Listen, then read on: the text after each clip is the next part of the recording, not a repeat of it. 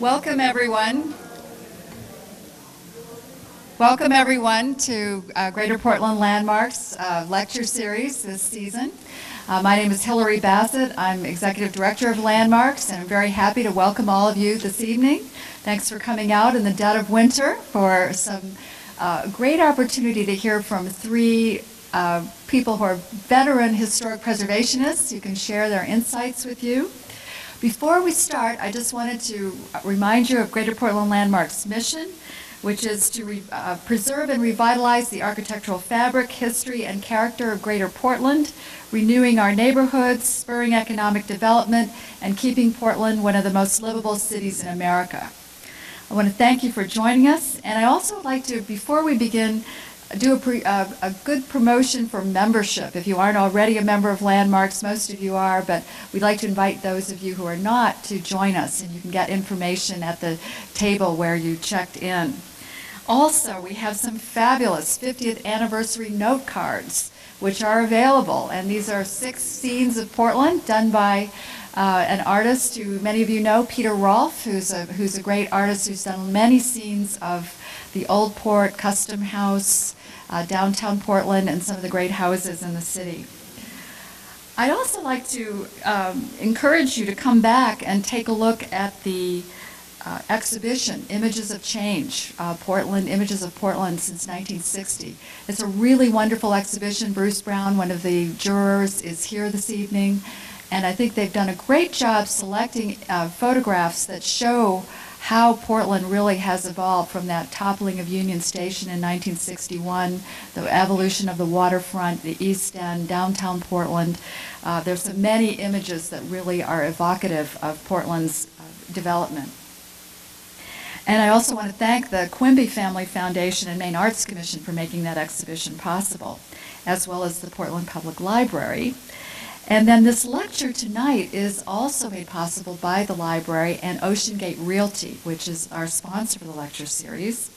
And then as part of our 50th anniversary, which is a great series of programs, the exhibition, the lecture series. This summer we'll be having some special tours. There's a lecture by Morrison Heckscher from the Metropolitan Museum of Art coming up in April.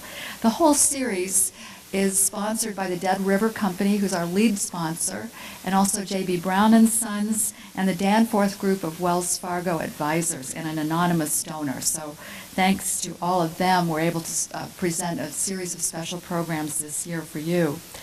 I'd also like to mention a publication. For those of you who are very long-term Landmarks people, you remember the Advisory Service has been doing on-site visits at homes and properties throughout the Greater Portland area for almost the entire existence of our 50 years. They've got a new book out called Living with Newer Old Houses, and we have a few copies available also for you to look at and buy if you'd like out at the desk.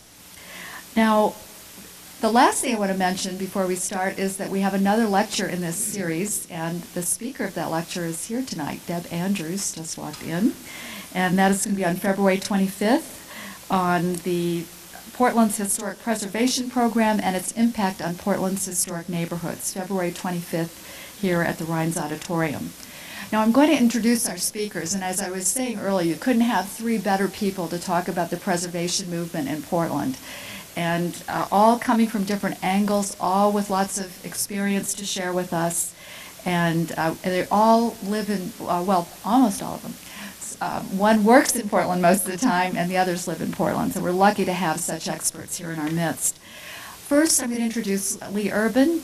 Lee was born in Portland, and he's considered the city's home all his life. He's raised 4 children here, several cats, 2 dogs, and lived in the same historic house since 1976 in the West End. He's had many careers, and I have to say, Lee I totally admire someone who's able to do so many different things. He's been a real estate lawyer, nonprofit consultant, executive director of an AIDS lodging house, corporate officer, mediator. He was director of the Planning and Development Department for the City of Portland, and now is an elementary school teacher. So Lee is taking on challenges anywhere they come from. And he served on a lot of community boards, including Greater Portland Landmarks and the First Historic Preservation Board in Portland.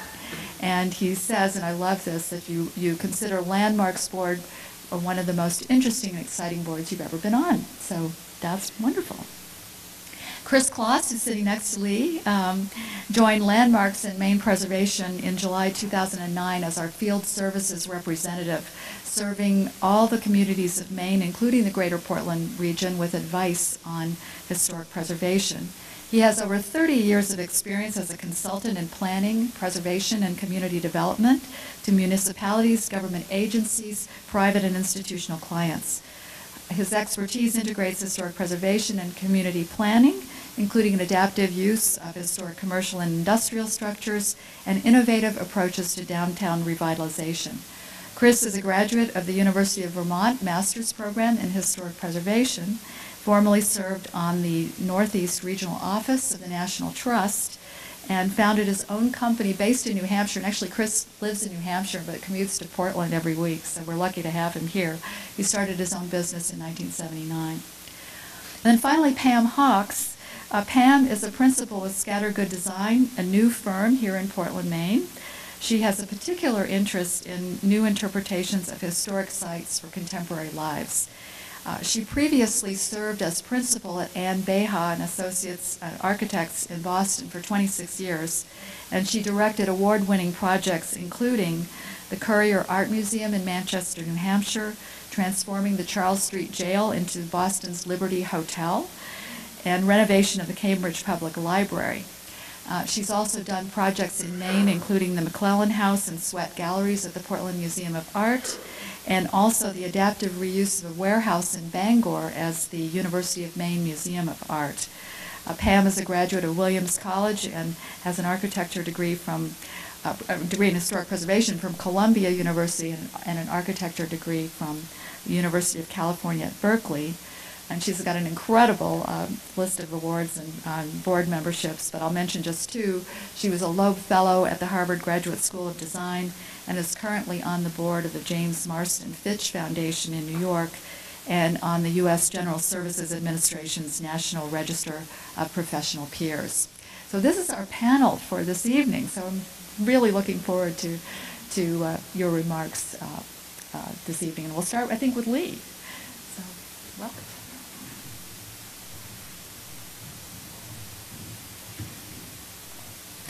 Nice to see so many people here and a lot of, I won't say old faces, long-time faces. So much has happened in preservation since the 70s that I couldn't really describe all of it, and that's assuming I could even remember all of it. But what I'm going to do to limit what my presentation is to, it's called Observations on the Evolution of Historic Preservation Practice. I'm going to just tell you what I literally observed, what I saw with my own eyes, not what I heard about or anything like that. And I was very fortunate to be involved at a time when preservation had a lot of, still does, but a lot of exciting issues. As Hillary said, I was born and raised in Portland, grew up here, joined the Navy literally, saw the world literally, came back in 1976, and with a much greater appreciation of the impact of place on people, on me, on people, and that seemed to mean something to me. But talk about Union Station, 1961, I did observe that in the newspaper. I was a sophomore in high school. I had some real important things on my mind, like studies, girls, tennis, things like that. Union Station didn't mean much to me, except I remembered waiting in the waiting room for my grandfather to come on the train. So I missed it. I missed it, sort of like that Joni Mitchell song, "You don't know what you've got till it's gone." I said, uh-oh, I think that was something important, and that contributed. So after that demolition and coming back, I realized that buildings do have an impact on place. And after working as a real estate lawyer for a couple of years and starting a family, I signed up with Landmarks, got on the board, and Portland then and still is a great place where if you express an interest, and that's sort of what they did to me. So I got in the pipeline, and I joined up when Landmarks had just moved to State Street, a couple of doors out from St. Luke's, and it was a small place, crowded, jammed, filled with excitement, filled with great people, wonderful people who were working hard. Some of them were pretty new to preservation like me. Some were the grand ladies like Franny Peabody. So you were rubbing shoulders with all kinds of people. But no one can do anything in preservation except as part of a team. And so that early Landmarks board I felt was a great team. I was very fortunate. Again, I say fortunate because all you have to do is say, I'll do it, and you get grabbed. So I started as chair of the Public Issues Committee, I think it was called Public Affairs, and then chair of the Revolving Fund Committee, and then ended up as a president of Landmarks. The Revolving Fund, it's still around according to Chris, was trying to be very active. It was originally funded with some proceeds of a historic building, the Howe House, and then some federal grants, $40,000 I think. And the plan for a revolving fund is you have a pile of money, and you go out and you buy a building that no one else wants to buy because it's in pretty sad shape. You fix it up, you find a buyer, usually you try to find the buyer before you bought the building, and you attach covenants and restrictions that help to, I keep whacking that, help to get Landmarks to have their foot in the door on maintenance and repair. That worked for a while, except that buildings started going up in prices, so we started just loaning the money. And we would loan the money to people who were doing rehabs when either the bank wasn't giving enough money or the interest rate was too high. We'd go in. We'd like to say we'd go in when no one else would fear to tread. We also felt that even if we ran out of money, that was good, because we were going where no one else would go, and at least we got buildings that were fixed up.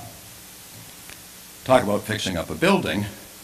With the revolving fund and a lot of other money, Landmarks got involved with the H.H. Hay building, and we all know about that, 1978. No one wanted to buy it. It was an absolute wreck. The owner threatened to open a Burger King franchise on the first floor. Portland Museum of Art was making some rumblings about moving maybe to the Libby building, but we didn't really know for sure, and the Libby building was right across from the Hay building. So a bunch of us at Landmark said, well, this is an obvious revolving fund money. At that time, project. At that time, Joel Russ was the executive director, and he had an incredible knack of taking money from getting money from the feds, getting money from the state, and doing matches that matched this, and therefore that would leverage this and leverage that. We used some revolving fund money, and we went out to try to see what we could do. But before we could do that, we had to negotiate. I ended up being the negotiator with the buyer, but much to our surprise, I was the negotiator negotiating with the board of Landmarks. So this was not an easy project for the board. This was a big project. We've never done anything like this. It was a very important project to the square, Congress Square, and it was a very public project. This wasn't one of these things that was just down the alley. This was a centerpiece project. So there was a lot of debate on the board as to whether we should really do this. Was it really too risky? Ultimately, after many months, a vote was taken, and we moved forward. At the time, we were also working with Doug Cardeni, who's here in the office, and his partner, Joe Bolas, and they stepped up. And this was despite, I'm not sure if Doug knew this, despite we having a real estate appraisal that said, even if Landmarks did the exterior renovation, the appraisal said the value of that property is still minus $60,000. So it was a big step up. Did you know that, Doug? I'm sorry. It worked out. It worked out. So now, Landmarks is involved in more than just, the small-time historic preservation. We were really putting our money, we were walking the walk, talking the talk, doing things, and I think we gained a lot of respect. And I think as a result of that, we started working with the city of Portland, and I helped with the team negotiate the lease for the Portland Observatory, where Landmarks took over the maintenance and repair, and I think that was the first time that now Landmarks had a very formal, mutually respectful relationship with the city of Portland.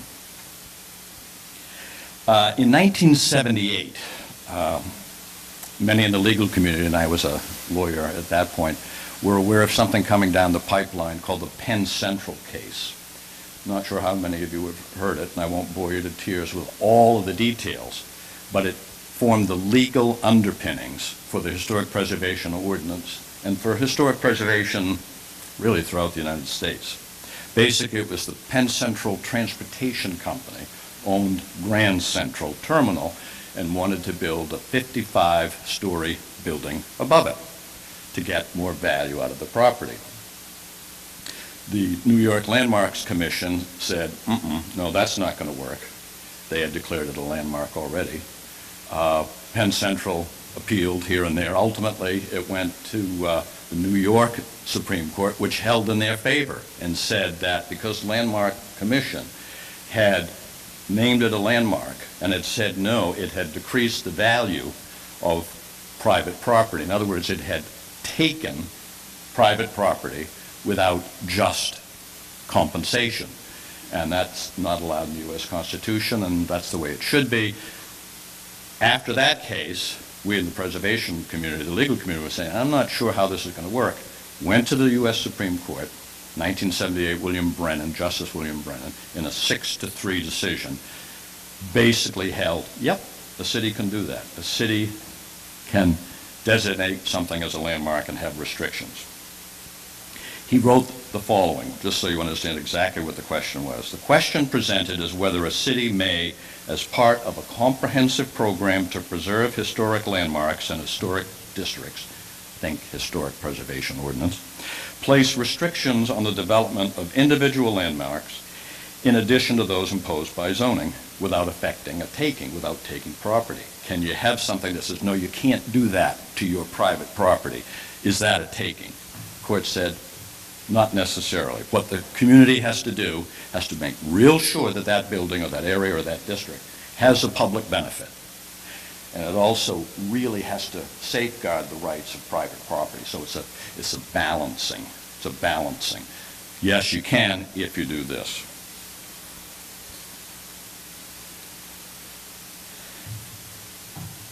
To say the preservation community was elated would be an understatement, because we now had the tool. Justice Brennan had said historic preservation contributes to quality of life. He said it enhances the quality of life for all. So figured we're not home free, but now's the time for the Historic Preservation Ordinance. 2 months later, the then City Council said no and voted it down. We had to try again because we had to have an ordinance, because without standards in the zoning ordinance, which really weren't speaking then specifically to historic properties, or to building committees, building codes, which have always been woefully behind work on historic properties. Without those standards, landmarks and other preservationists couldn't really have any say, any standing, any right to stand in front of planning boards and say, I don't think that's a good idea. But a historic preservation ordinance did come. It came long after. There's much debate, much controversy, countless drafts. I happen to think that as a result of landmarks with their work with the H.H. Hay building, with the Portland Observatory, that landmarks, we had some credibility, that we knew a bit about private property because we had gotten involved with Doug and Joe Boas on a massive bit of private property, and it all worked out. We were definitely at the table, negotiating over and over, and we had people, we had Deb here, who were providing information. We had National Trust, who was providing information from other localities throughout the country. And then in 1990, it passed. It passed with a lot of compromises. Some of them are being made up for now, but a lot of compromises to get a historic preservation ordinance. One which is hardly a compromise, but we were the Historic Preservation Committee. We were not the Preservation Board. Heaven forbid, we couldn't think of ourselves as a planning board or the Historic Preservation Board, and certainly not a commission, when in fact, nationally, most of them were called Preservation Commission. Whoop, we said, that's fine. I get too excited. That's fine. We said, we can live with that. I was fortunate enough to be the chair of the first Historic Preservation Committee, And I think we denied only one application in the 2 years that I was chair. People were wondering, would we be fair? Would we be strict? How consistent would we be? And I always felt that we were laying the keel for the rest of the practice of preservation on the committee, now board, I'm pleased to say. We had a committee made up of people who really did listen, who really responded appropriately. There was a lot of back and forth, give and take. And I think, although we never said it, it was, and you hear this phrase more and more, that we didn't let perfect become the enemy of good. But we knew that good was good. Good was not just good enough. So there was a lot of back and forth. And the one that we did deny just didn't want any back and forth. So that's how that worked. I think Deb may remember how many, but we had a lot of applications, and I still drive around, and they still work.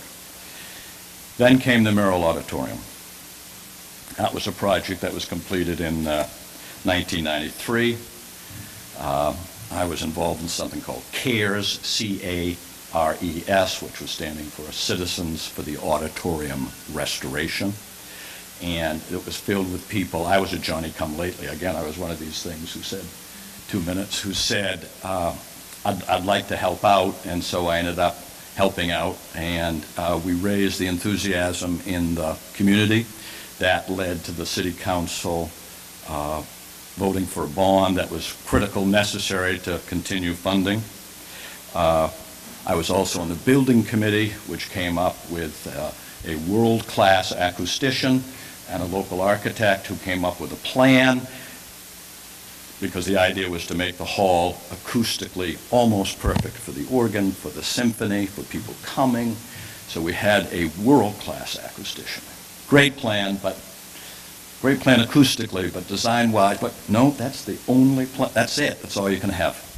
If you want to have acoustics, it's got to, which involved taking out balconies and doing a lot of other things. So I remember standing in what was then the first balcony of the Merrill, showing it to the preservation community, 7 or 8 people, and they didn't have glazed eyes and their jaws didn't drop, but they might as well have, and they left, and they came back months later with something called the Second Opinion Committee. They found a world-class acoustician and a local architect, and that's what you see. That's what you see now. I have a painting of what it would have been, but I'm sort of too embarrassed to bring that one. What you see is what you get, and I think every one of us who still walks in, as I do, and my jaw does drop out of joy. We have the Second Opinion Committee to thank for that. 1999, with the approval of the city manager and the city council, I became economic development director, and then we combined 2 departments, and I became the planning and development director. The first department was the Economic Development Department, and the other one was then called the Planning and Urban Development Department. The urban wasn't going to work, except for my mother. And I became the Planning and Development Department. The idea was to promote communication and not confrontation. Instead of having economic development bumping into the planners and all of that, it was to sit down. And I think it worked. I think we got some things done. I thought we got a lot of stuff done. We'll see how that turns out. Another totally different observation, and I'm wrapping up. Talked about the hay building. Talked about the hay building. Merrill Auditorium. All these fascinating projects. You know, from another, it doesn't need to be. Sorry. Okay. It doesn't need to be a big project. I think one of the secret sleeper projects in Portland is the Boothby Square fountain. I don't think many people know it was here for years. It disappeared. I'm skipping over a lot of facts. And it reappeared. And it's a perfect example of the collaboration between public and private. Things happened. I kept notes, it's about this thick, of what it was involved to get that Boothby Square. Not by me, by all of us working on it. So it doesn't have to be a major project. If you don't notice it, that's good. It's because it's just part of the landscape. Well, it wasn't for many years. Miss Portland Diner, my favorite place. Miss Portland Diner. A diner got moved, public-private, community. How many meetings do I see down at, in a booth at the Miss Portland Diner? So that works. So, where are we now? I'm going to defer to Pam, who's going to try to wrap everything up, but I would say two things. I think the concept of historic preservation has expanded far beyond historic and far beyond preservation. Far beyond that. We do much more than that. And secondly, I think that's good. I think that's very good. I think it's good for everyone here, including myself, who live, play, and work in our great city. Thank you.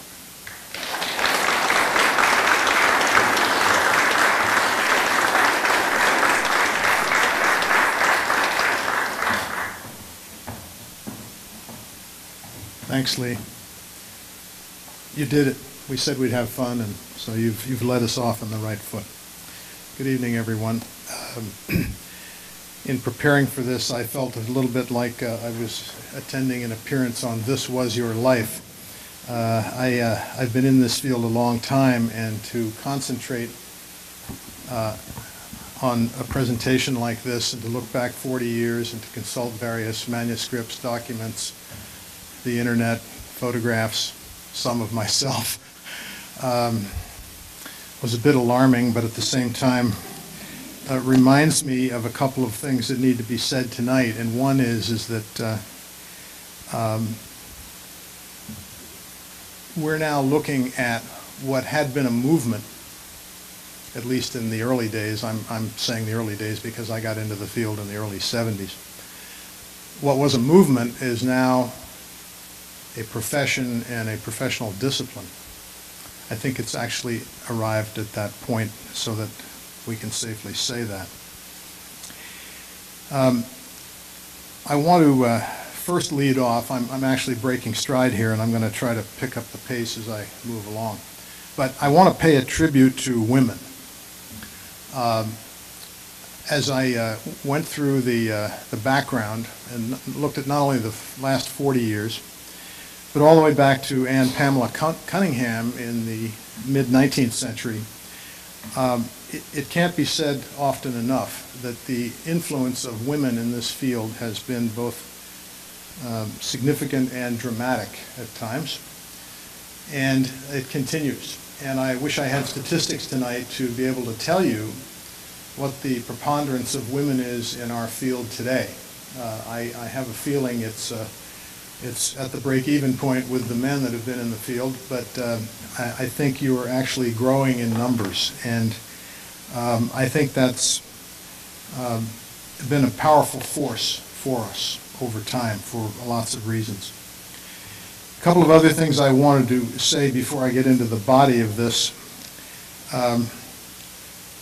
Preservation's agenda is now a part of everyone else's agenda, or if not everyone else, the people that we were aiming at, certainly beginning in the 60s and 70s.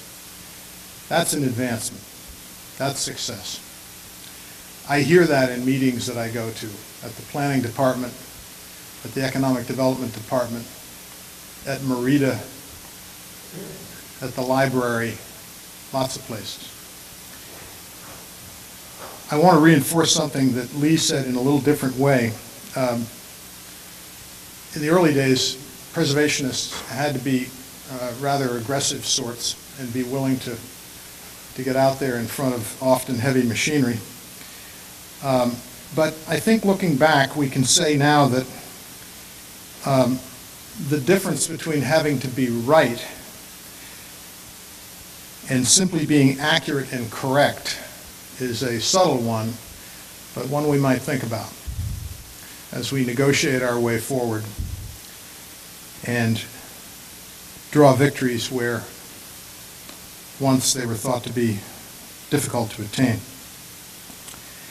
Finally, this is the anecdotal section, the people in preservation. Think about it. Haven't some of the greatest characters you've met been preservationists? All right. I'm going to get into the serious part of this that sounds like an ancient history professor. Before I do that, one last thought. One of the things I wanted to be able to do in summarizing my piece of this today was to be able to say to you, this is the vanguard now. This is the spear point of our activity, of our thrust into social affairs, into architecture, into planning, engineering. I was not able to do that. There are too many. But I will say, and that's because preservation has become increasingly diversified, and Pam's going to talk about that in her remarks, so I won't steal her thunder. But I'm going to come close by saying that the leading edge today is probably in real estate activity, things like revolving funds, which are used extensively by nonprofits, and to a lesser degree, but as importantly, particularly in places where you're unable to create a historic district for political reasons, is the instrument of the preservation easement. That is a one-on-one negotiation with an owner, which can sometimes save the building, even if the district fails to be designated. Okay, now let me jump into this. This was intended, the title of our presentation tonight was intended to pick up where Greg Paxton and Jack Bauman left off last fall. And both Greg and Jack ended up in the late 60s, and there's going to be a little bit of overlap here in my slides, but that's what we're going to try to do. Do a little bit of taking account of where we've been, something of a measured critique of what was tried and perhaps didn't succeed too well, and then some of the things that we would acknowledge as tentative victories, which are yet to be concluded. So I recall in 1976, first being presented with a definition for the then emerging field discipline of historic preservation. Chester Leibs, who was a Columbia graduate and ended up being the founding director of the University of Vermont program, in which I was enrolled at the time, said, and I'm paraphrasing here to keep it short, historic preservation is a planning tool for managing change. And that stuck with me for the better part of the last 35 years, and there's much in that that is unsaid but embodied in that simple statement, portions of which I hope to examine this evening. Over time, my views have broadened as I've labored in the fields of both community planning and preservation. In preparing for this evening, it occurred to me that historic preservation, one might argue, to use an aviation metaphor of all things, has been the necessary trailing edge of America's manifest destiny. It's the instrument which records and preserves the story in the physical realm of the turbulence and backwash of the tectonic cultural shift of westward expansion that we recognize today as our national experience, the one that was preceded by the colonial experience. It is also the planning instrument which we used presently to protect, maintain, interpret, and reutilize the physical artifacts of our built environment, which interprets the settlement of an entire continent and marks the country's advancement and growth at the local, state, and national levels. Manifest Destiny was a bold, new world experiment which gained momentum following the close of the American Revolution and extended to 1890, when the U.S. government declared that the western frontier was now closed. Now the frontier of space confronts us. From Lewis and Clark's expedition of 1803 to the gold rush in 1849 and all of the other land rushes which followed, the great en masse migration, many of them immigrants, was predicated upon the notion of unlimited land, water, energy, minerals, timber, and human labor combined with the growing technology and capital associated with rapid industrialization.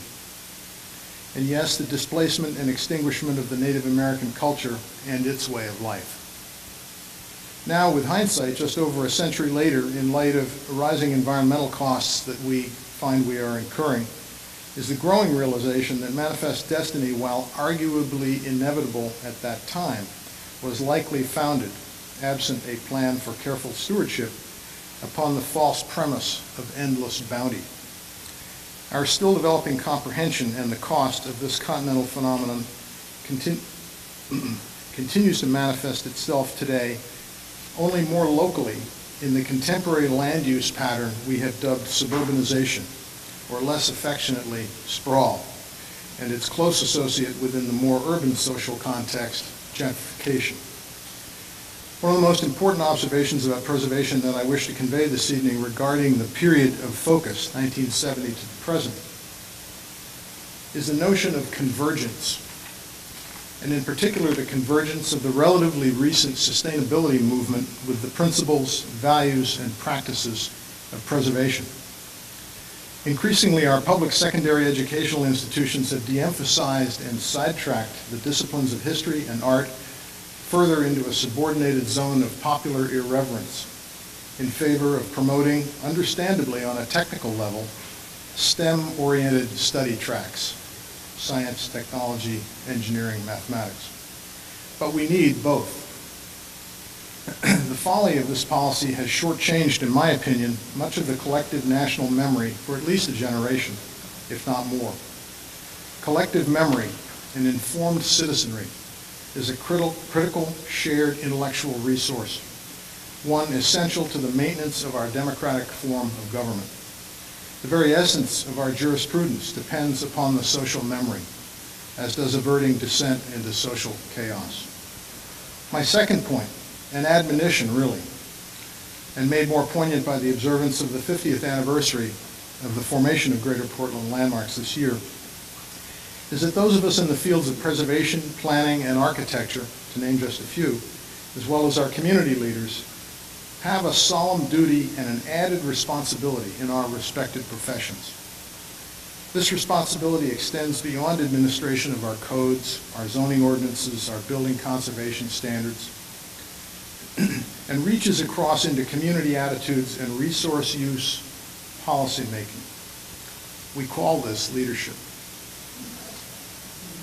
We must assure our children, our neighbors, our fellow citizens, our visitors, even the world community, through both education and exemplary decision-making, that our contemporary and future practices in the planning and management of our built environment, those resources recognized and recalled in our historic downtowns, districts, neighborhoods, sites, structures, buildings, landscapes, objects, and monuments, are seen not only as enlightened but inclusive, as well as innovative, and perhaps most importantly, sustainable by future generations. If we will not help lead, then who will? In the time I have remaining, I'd like to examine some of the salient factors which I think characterize the rapid growth of this field after 1970, a field that we have begun to rename now as simply preservation, rather than historic preservation. Catchy, eh? So, let me see if I can manage the screen in front of me.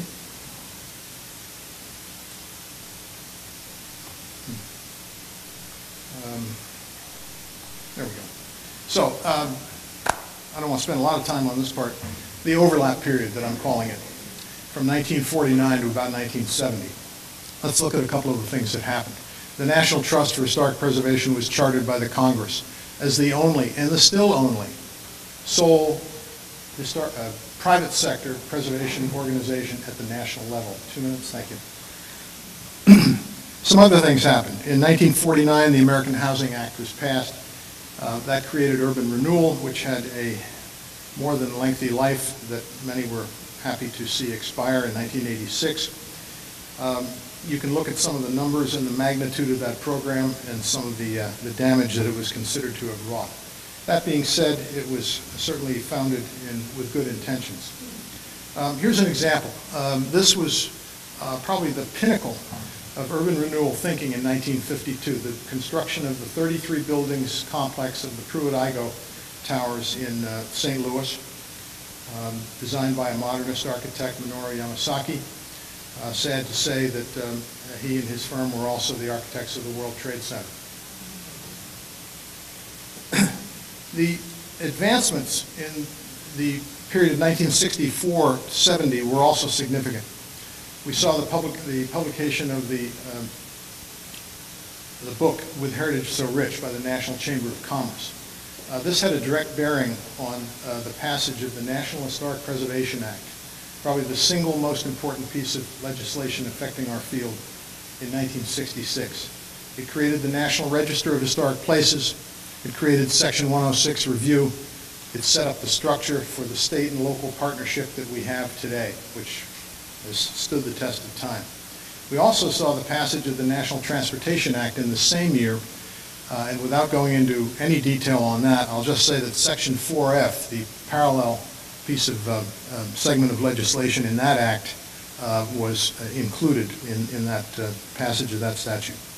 And then finally, the capstone of many of our experiences of going through Earth Day, the passage of the National Environmental Policy Act in 1970, which for the first time included at a national level the requirement that one must take account in projects that require an environmental impact statement, one must take account of historical resources. Post-1970 events. This was a very prolific period between 1972 and 1986. In fact, I will say to you that my talk tonight is weighted toward that end of the spectrum rather than the 90s and into this century. Among those was Nixon signing the first of the executive orders that brought the other federal agencies into line following their reluctance to observe the specifications of the Act of 1966. Executive Order 1153 was later, along with other executive orders, folded into the Code of Federal Regulations that we have today that regulate the practice of preservation at the federal level. Excuse me. National Trust for Historic Preservation established its system of regional offices throughout the country in 1974, which later grew to 6 offices nationwide. On the economic front, we saw the tax reform of 1976 enacted. For the first time, this leveled the playing field between rehabilitation and new construction. It eliminated deductions for demolition and put in place accelerated depreciation for rehabilitation of properties that were listed in the National Register of Historic Places. That's probably one of the most single revolutionary events that we have in the last 40 years. Lee has mentioned the Penn Central case. All I will say in addition to that is that it's been challenged numerous times, but it stood the test of time. In 1977, the National Trust published this poster, partly in reaction to the 1973-74 oil crisis, which we suffered, and many of us remember. It's a very poignant look at what buildings do. Am I out of time? Okay. How will I do this? Okay. So we'll show you the Pruitt-Igoe Towers. I'll give you a minute, Hillary. I'll wrap it up. Now, this is what became of that complex. It didn't survive but 20 years before they took down all 33 buildings because of the flawed social engineering and, to some degree, the architecture that went into the construction of the complex. In 1980, Main Street was launched. You'll have to read some of these things so I can speed right along. You can see the growth of that program. This is one of the things that I want to point out that inspired the concept of what I will call incrementalism, taking things one step at a time in small bites, and that's how successes were built. The period of the 80s was a boom period following the close of the recession of '81, which was rather short. We saw that the federal tax law was changed again, this time to create a 25% tax credit. I just want you to look at some of those numbers, the order of magnitude from 1976 to now, the billions that have been spent on 38,000 historic properties that have been rehabilitated. I don't have time to talk about the charitable deduction for preservation easements, but that's been important as well. It all slowed down in '86, just before that recession. I'm old enough now where I can actually start to look at my life in terms of the recessions. Somebody said once, you haven't really lived yet until you've been through a full economic cycle. Well, I think I qualify now. So after '86, the tax credit program survived, but it slowed down because it eliminated a class of investors that had fueled the program for the first 7 or 8 years. Pleased to say that I was a participant in one of the first tax credit programs in the nation, the rehabilitation of the Bangor House. in this state in 1979. Okay, I'm going to let you read that. Trends, this is my last slide, Hillary. Here's where I think we've been. This is the shift that's occurred. We've gone from individual sites to thinking now more globally in terms of districts. Who knows where we go from here? Maybe we'll start thinking more about whole regional landscapes. Decentralization and regionalism, that's been key at both the National Park Service level and with the National Trust. It's created and spurred the growth of state and local historic preservation entities, Greater Portland Landmarks being one of them. Women in preservation, I can't say enough about that. Incrementalism I've mentioned.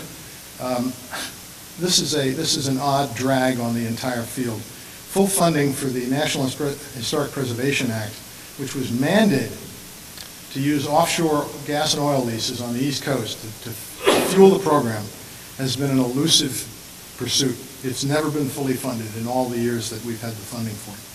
And finally, education and jobs, both growing in the field. Thank you very much.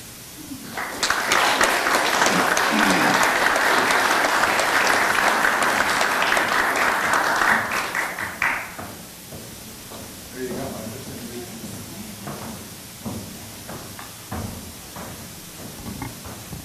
Thanks, Chris. It's such a pleasure to be here.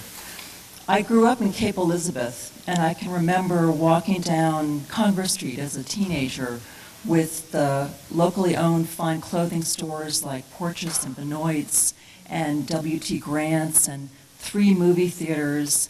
Of course, I also know that dining out consisted of steak, lobster, and spaghetti.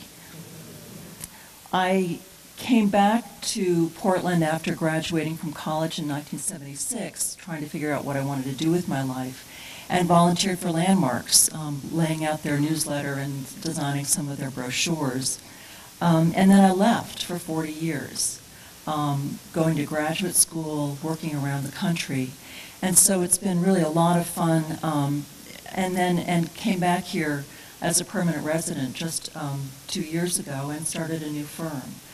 So this panel has really been a nice chance to think about how Portland has changed since I left, and also how preservation has changed since I entered the field.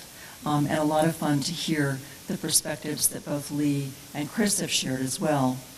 They've set such a nice background that I thought what I might do is to really dwell more on the philosophical, think a little bit about what we're preserving and why we're doing it.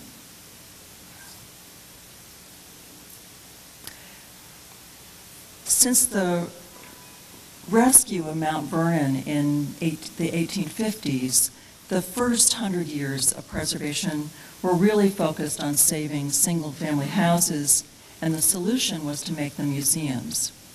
It's easy to see why Margaret Mussey Sweat, one of those women in preservation, donated the McClellan Mansion to the Portland Society of Art in 1912. It stands on a prominent corner.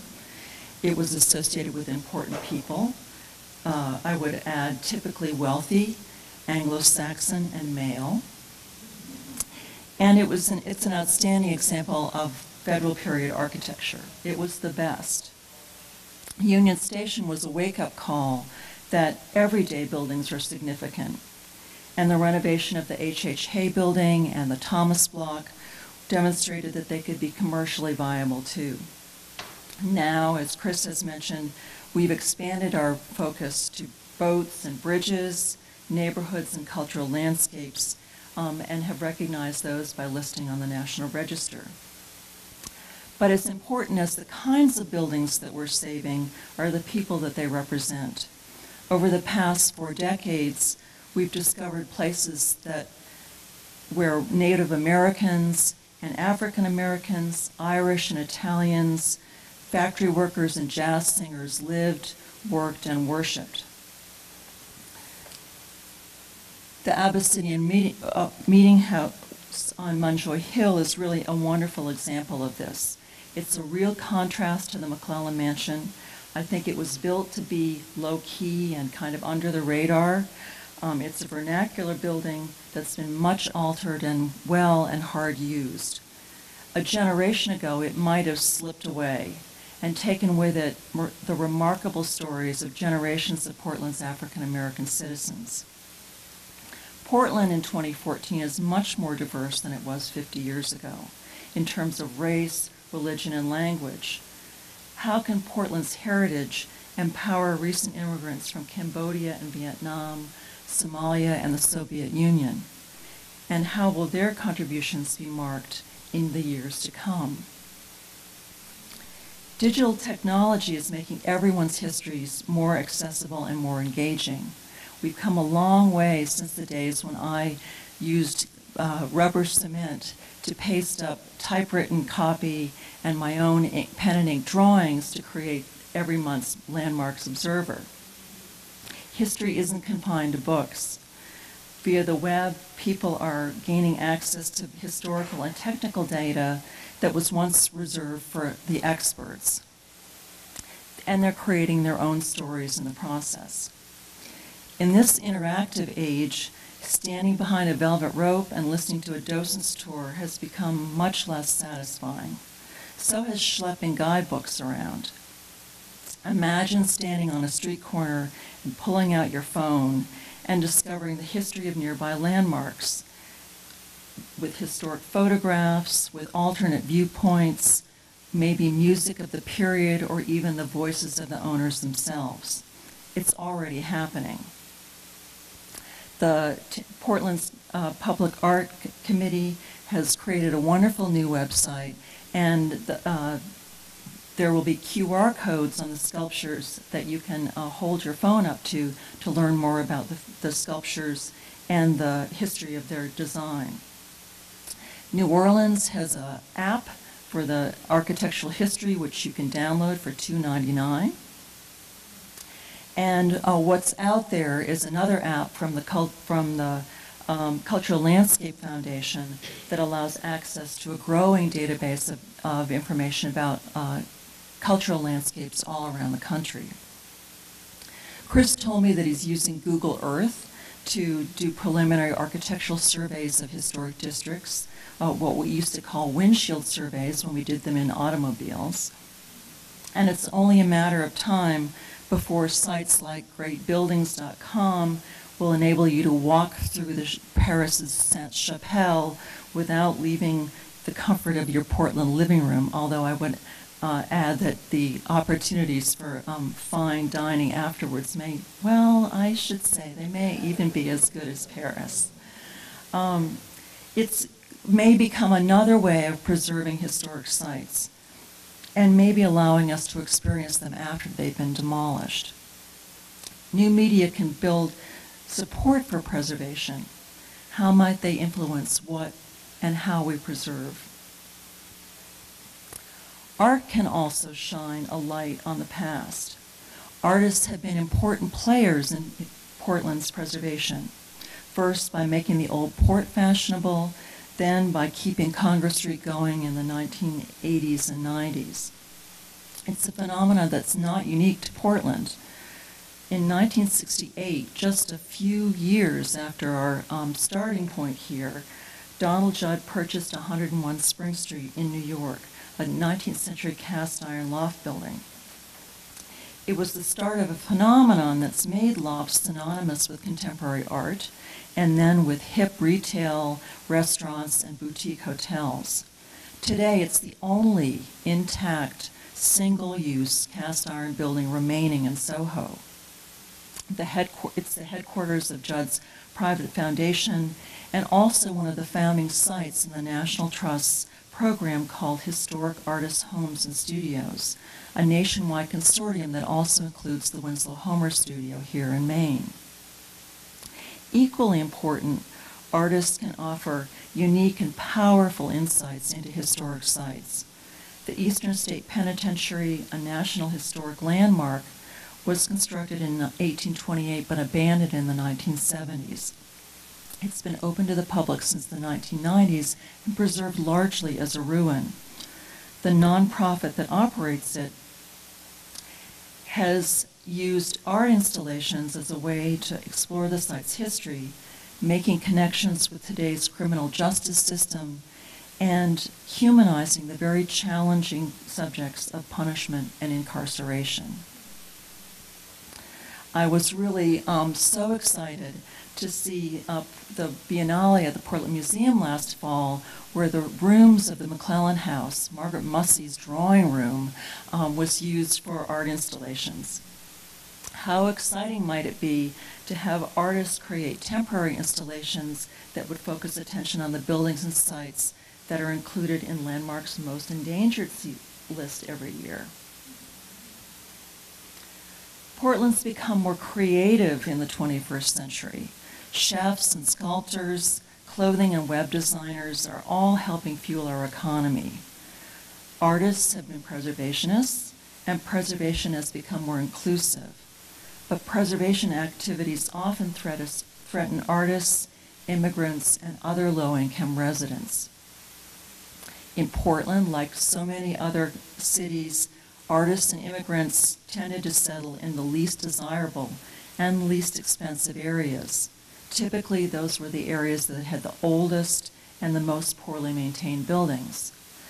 They also were typically the first targets of urban renewal, like the Franklin Arterial. The India Street area still shows traces of the Italian and Jewish immigrants that were displaced in the 1960s. What will happen to the residents of the East End, Bayside, and other neighborhoods when the middle class moves in? Must preservation always equal gentrification? Project Row Houses in Houston, Texas demonstrates that you can support preservation, artists, and low-income residents too. This included 22 shotgun houses built in the 1930s as tenant shacks. They were derelict by the 1990s when they were bought by artist Rick Rowe and a coalition of others with seed money from the National Endowment for the Arts and private foundations. Corporations and volunteers added their labor, and it's become a public art project that integrates artists and the families that have lived there for 100 years.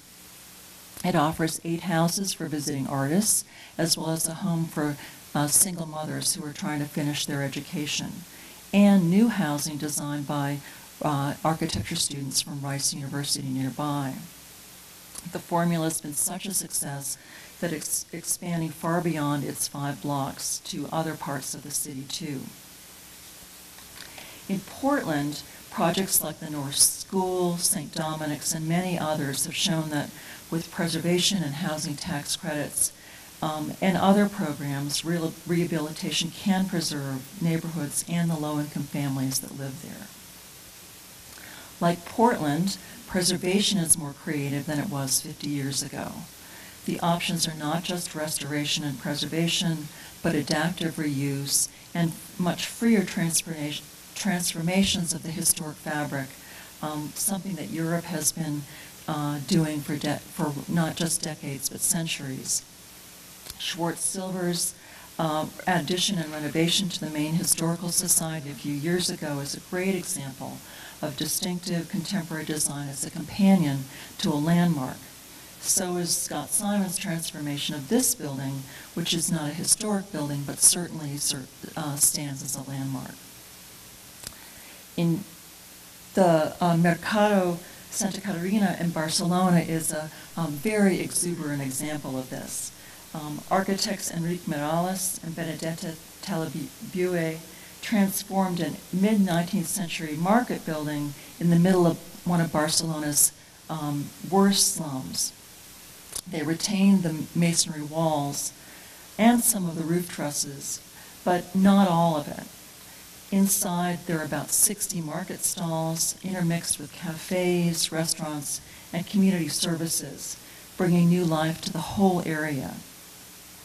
This large, the entire complex is covered with this wonderful, undulating metal tile roof.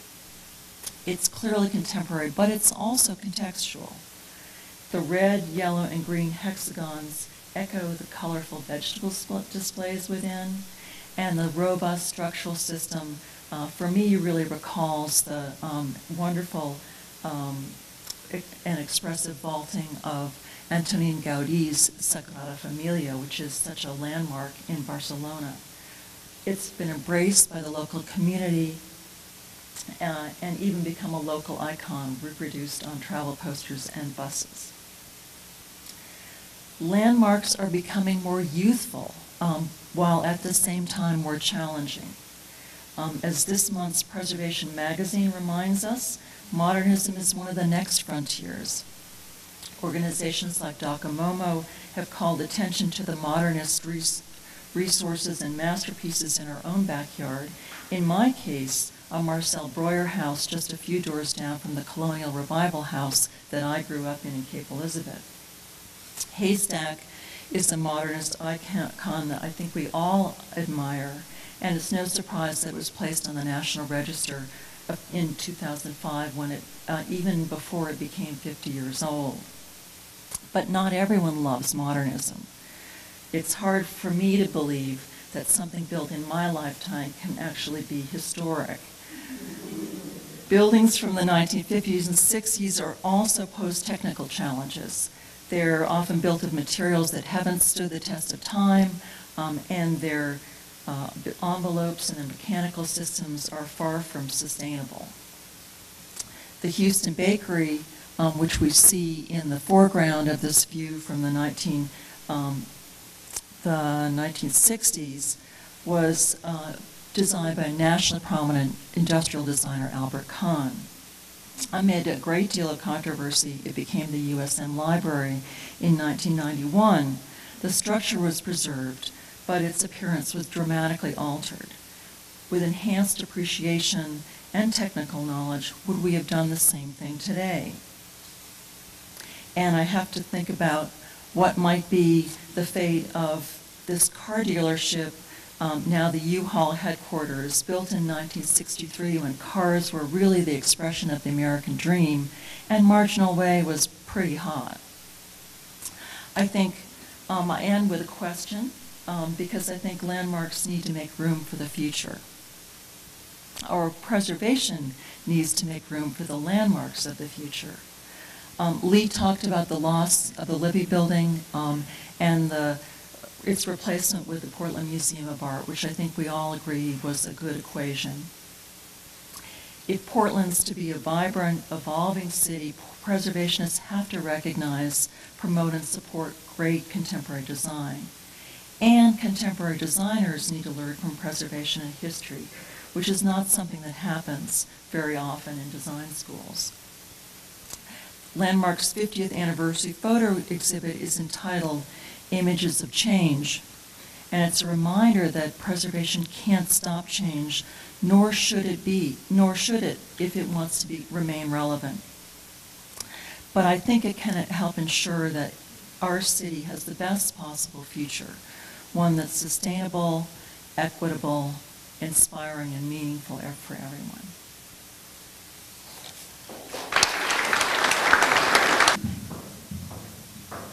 We have a few minutes for questions with our great panels. Anybody would like to throw out something for a discussion? Do I see anybody? I had sort of a question, maybe which might be a summation thing, which would be, what do you think the biggest challenge for preservation is in Greater Portland, and then sort of put that into a broader context, internationally or nationally? I mean, is it something you raised a lot of good points, Pam, but. In the Greater Portland area, what do you think is the biggest challenge for this field?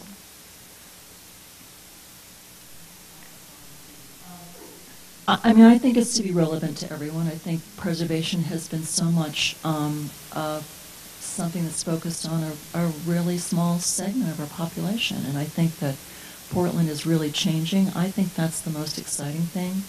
And I think preservation really needs to begin to think about how it is relevant to a much wider group of people.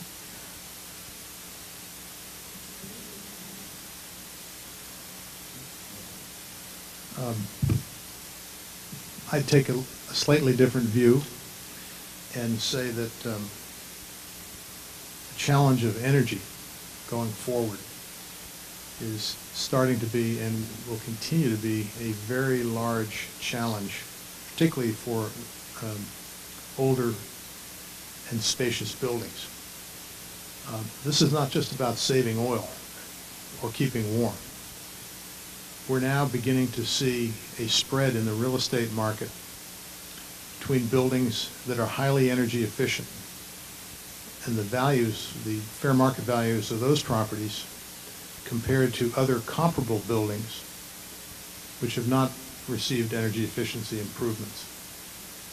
If that spreads to the neighborhoods, I'm talking about commercial buildings now, if that spreads to the neighborhoods, we're all in trouble. So one of the suggestions that I would have would be that the National Park Service and those who safeguard our ordinances at the state and local level, building codes as well as historic district ordinances, need to take a fresh and serious look about how we're going to confront the challenge of addressing rising energy costs. One of the things that will come up will be how do we incorporate alternative energy equipment on historic buildings that are protected under current ordinances by virtue of their exterior architectural appearance and detail.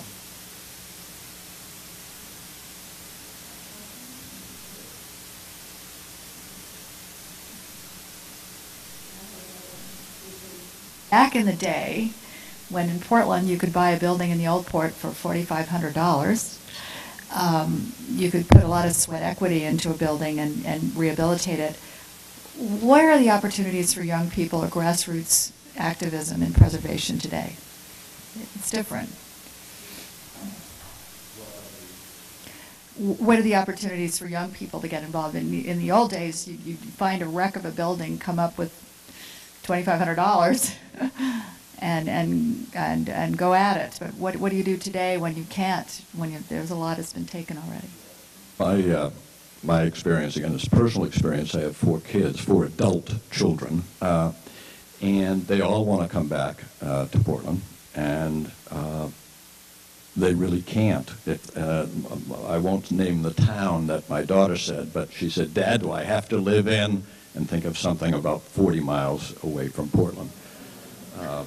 And I think there are enough far better real estate people than me in this room, but the pricing, what I've found, I live I have some neighbors here in historic houses, and even if they are the handyman special, we used to call them, the price reflects, oh, I know what you're going to do, and I know you're going to be able to turn this into some, really increase the value, so I want to get a piece of that value now. So I think it's very difficult to find those handyman specialists now. I would just opine as a footnote to that I think we're going to see more of the phenomenon known as co-housing or community housing, particularly for the elderly. But I would guess that the younger folks will respond to that concept equally as well. There's no other way to finance it. You need more partners when the prices are this high. Thank you, Pam. I think that's a great place to go to our final thing this evening. We have a very special discovery that Lee Urban and Doug Cardenti is going to share with us. This has to do with the Hay Building and that bold move that Lee and the board decided to take at great risk. And we all have those moments on boards trying to figure out that right move. Are we going to risk, and what are we going to do, and is it going to turn out to be a good outcome or not? And certainly the Hay Building has been a great outcome. And so I'm going to invite Lee and Doug to step forward with this interesting and special thing they discovered to share with you.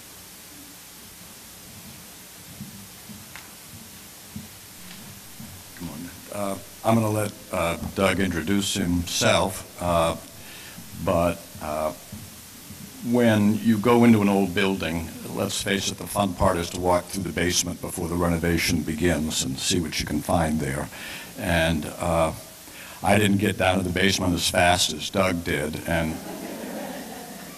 so he did the renovations. And so Doug, why don't you introduce yourself? Well, I'm Doug Cardenti, and I was one of the unfortunate people that got involved in the Hay Building. It was $60,000 less? Less, yes. You made up for it. Okay.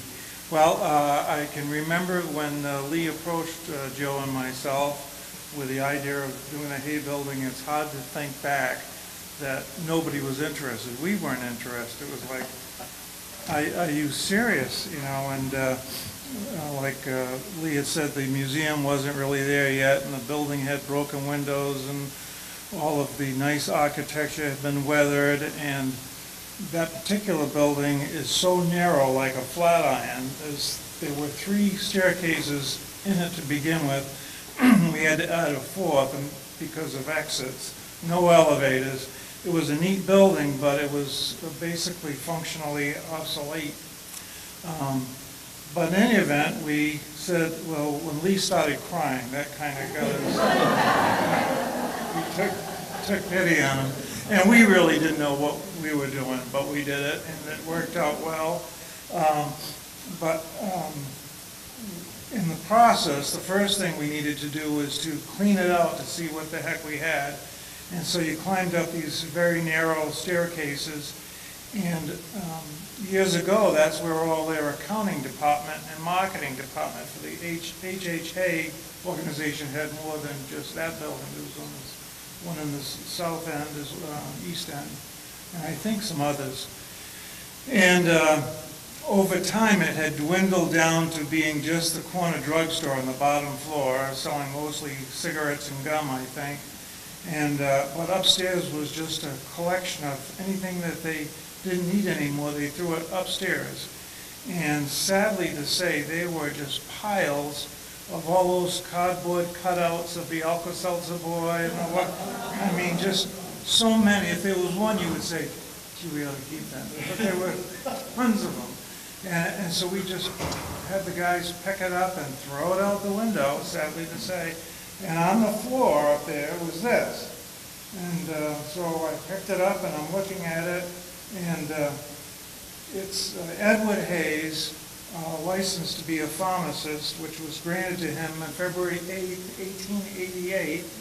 And so I said, well, I guess I'll keep this, and because there's only one of them.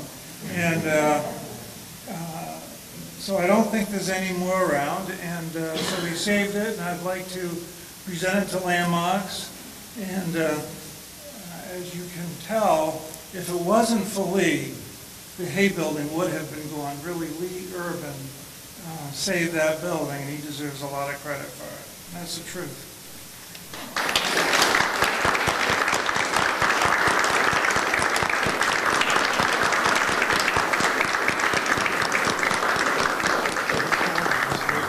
Thank you very much for coming this evening. If you'd like to take a look at the certificate, we'll have it be up here on the stage. We appreciate your attendance tonight, and look forward to seeing you for Deb Andrews' talk on February 25th right here at 6 o'clock.